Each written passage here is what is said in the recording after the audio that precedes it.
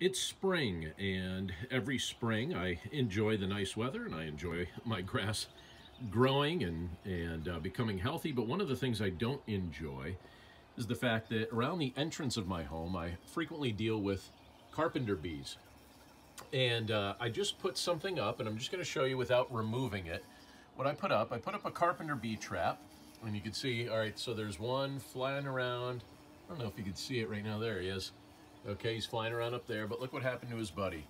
Almost instantly after I put this up, within 10 minutes of this trap being up, I already caught one, and let's hope that his comrades join him in this trap. So I'm going to link to this trap in the description. I think I only paid just a few dollars for it, and I'm convinced it's going to work great because, again, within minutes of putting it up, it's worked. All you have to do is just nail it in place. It comes pre-assembled, and it's great. And the carpenter bees, look at those holes that are already drilled in there. You just put this up at the level that they tend to be getting into whatever they're drilling. So they tend to impact this spot right above the post on my house. And so I hung this there. And again, within minutes, I already have one that's trapped in there, and I suspect that the rest of his friends are going to be joining him very soon.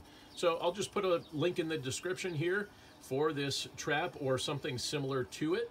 And hopefully if you also are dealing with a few carpenter bees during this time of year, you'll find it helpful as well. Ooh, I thought we were going to catch that one actually going in the trap live on video. But anyway, link will be in the description. Hope it helps you. This looks like it's helping me immensely. Thanks. I wanted to give you a quick update here. It's been about 3 hours since I took the previous video, and I just checked this carpenter bee trap, and I see 3 of them in there now.